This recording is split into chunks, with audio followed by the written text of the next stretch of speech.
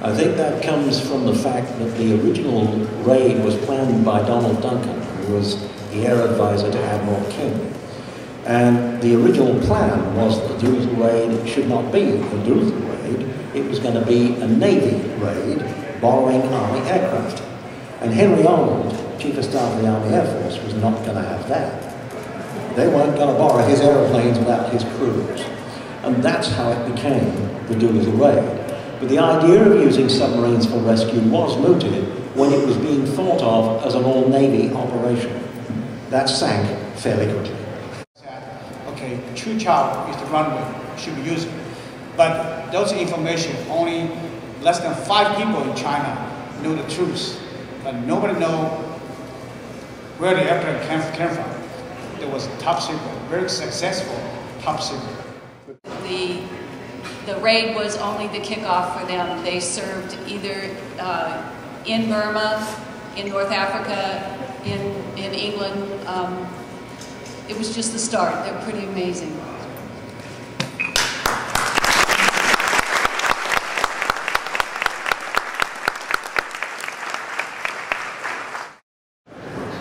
So we're talking now about victory started here. It really did. On the 18th of April, 1942. It's the story of the world's greatest aviator of his time. His name was James H. Doolittle. You've probably already heard that.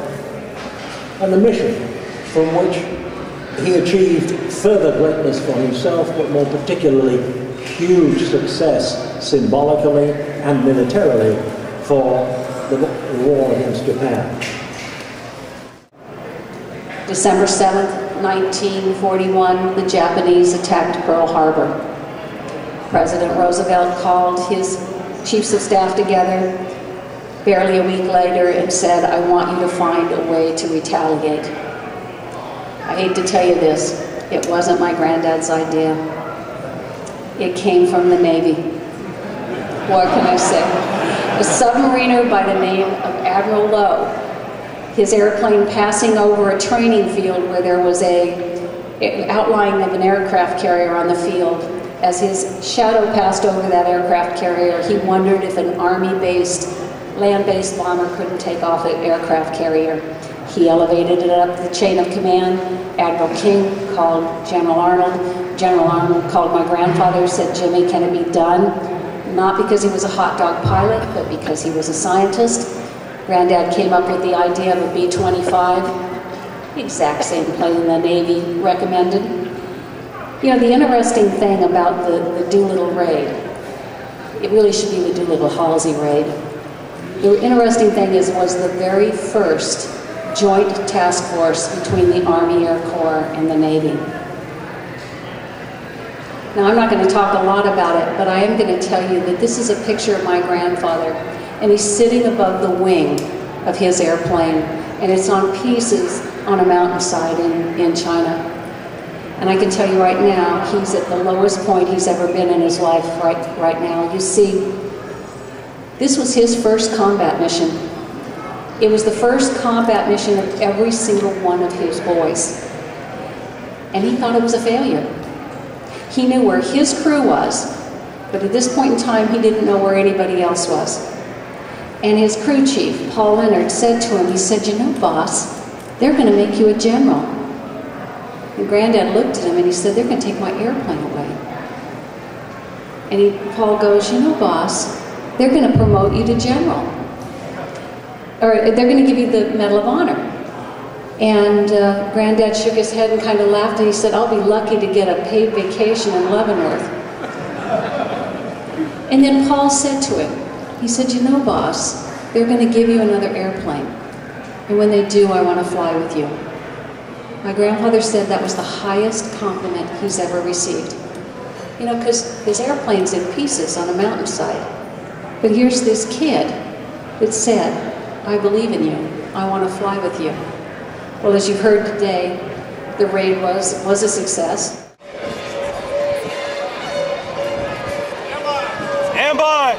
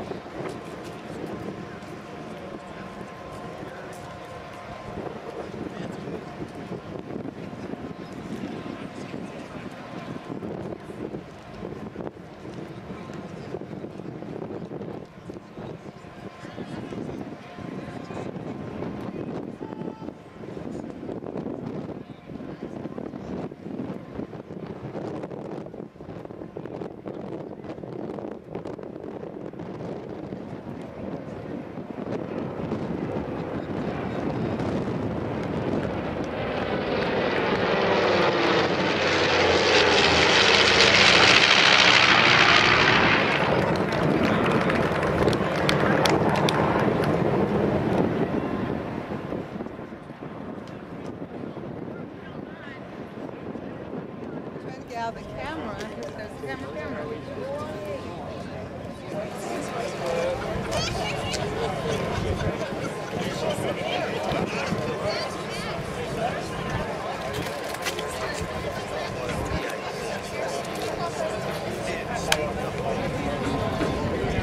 Folks, we're gonna go.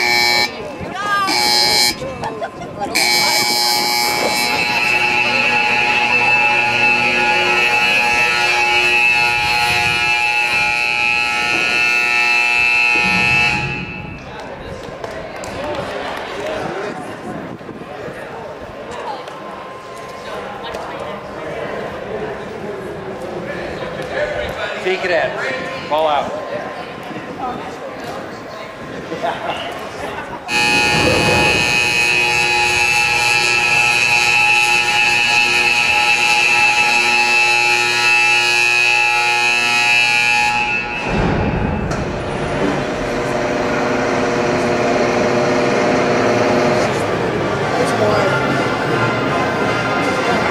And finally, a part of the story that's not told and not very well known in the United States is the great effort of the Chinese people.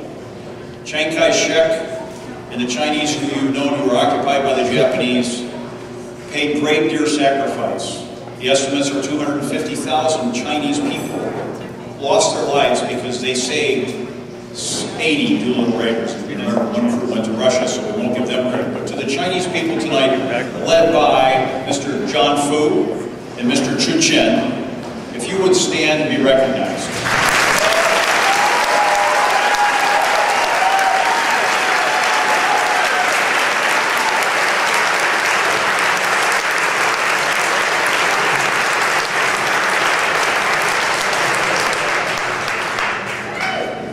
I will commit you to your programs which are at your tables. In the inside of the back cover are a list of all the people who took part and sponsored the tables that we're sitting at tonight, to include the 2 presidential sponsors who are on the back cover.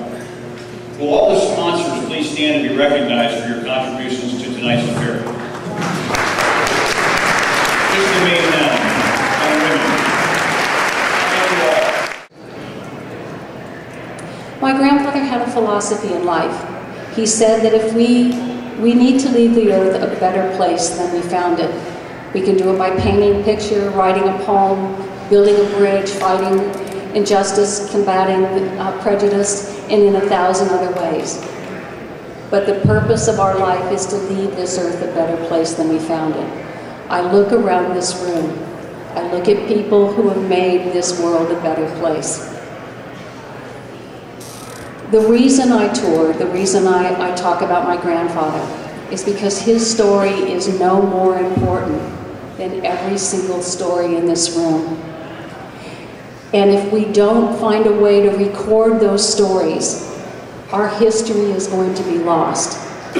So the only payment I ever ask for any speech is that you all please find some way to record your story. And I'm not just talking to you boys, I'm talking to you girls too. All of these threads are the fabric that make this country the country that it is. It doesn't matter if you write a letter to your grandchildren and tell them what you did, or if you record through the Veterans History Project. There's an amazing project that your grandchildren can download off the internet for you and tape it and send it in, or if you do it in book form. But all I ask is that you please find a way to keep history alive. Thank you.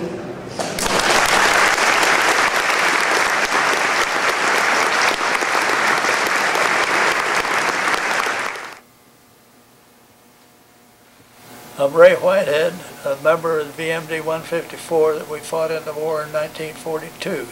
Our job was to photograph the islands in South Pacific. And I have here a story that I'll show you here. This represents the United States Marine Corps. The United States Marine Corps was noted for around the world. You see the band around the world here. We was an aviation outfit, and these wings here indicate the aviation. Our mascot in the Marine Corps was a bulldog, so the bulldog is shown right there. Our job was a photograph. So here's a camera in the bulldog's mouth.